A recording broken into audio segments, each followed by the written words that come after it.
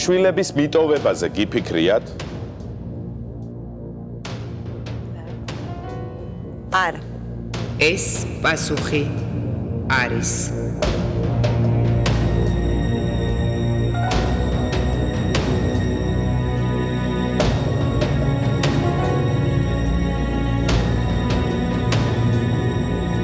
სიმართლე.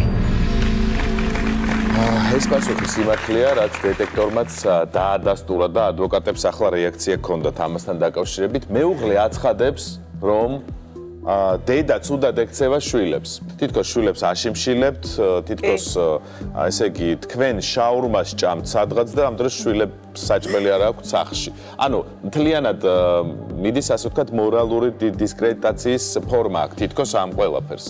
მე მაინტერესებს მარიამს მინდა ვკითხო ახლა რა გამოსავალია იმაში რომ დედამ შვილები დაიბრუნოს. თუ კი შვილები არ იცხოვრებენ დედასა და არ დაუბრუნდებიან ისინი დედას, რა თქმა უნდა ისინი გახდებიან მოძალადეები, ისევე როგორც მოძალადი არის დარეჯანის ყოფილი მეუღლე. ყოფილი მეუღლე, რომელიც გაბოროტდა იმის გამო, რომ მისმა ყოფილმა მეუღლემ შეძლო მისგან დამოუკიდებლად ცხოვრების გაგრძელება. მან გადადგა ახალი ნაბიჯი, იპოვა ახალი ცხოვრება და ის ბედნიერია ყოფილი მეუღლის გარშე და აქედან გამომდინარე ის ბავშვებს იყენებს იარაღად.